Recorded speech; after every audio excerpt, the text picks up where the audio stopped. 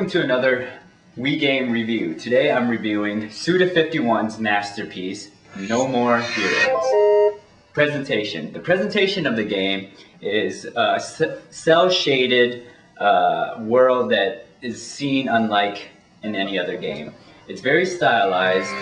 There's a lot of 8-bit graphics that help it with this world that SUDA51 is expressing to you.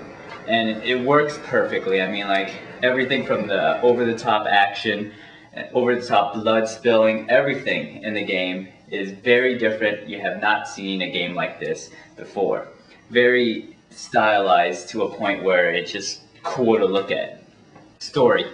You play Travis Touchdown, a character that is like most people who play video games. I mean, he collects cards, he collects like action figures, you know, and Travis Touchdown's a very relatable character, even though he's way over the top. He's, you know, very crazy, and he has a lightsaber, which, you know, who isn't a Star Wars fan these days, you know, I mean, even if you're not a Star Wars fan, you have to admit that a lightsaber is pretty cool.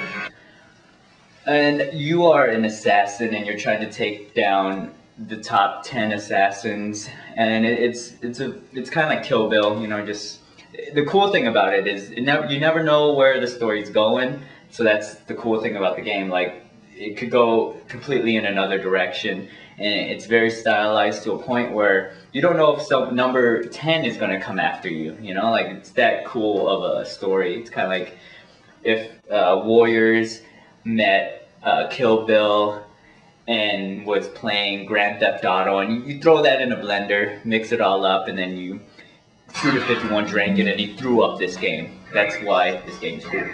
Gameplay. The gameplay is pretty fun. I mean, it's repetitive, but the repetition never gets boring.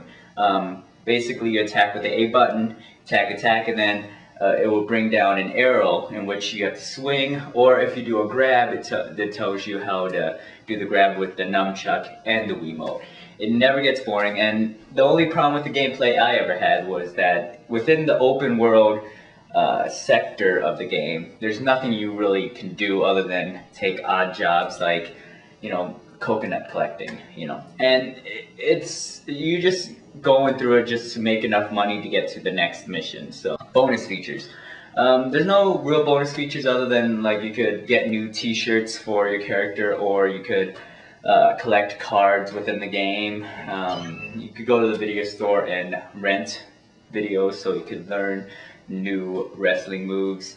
But other than that, there's not really any bonus features to the game other than just play it through and then beat it. But one thing is, here's a hint: if you beat the game, instead of just ending the game, return back to Santa Destroy and buy every single lightsaber. And if you get the lightsabers or beam katanas, you get an actual ending, or an actual real ending. So there you go.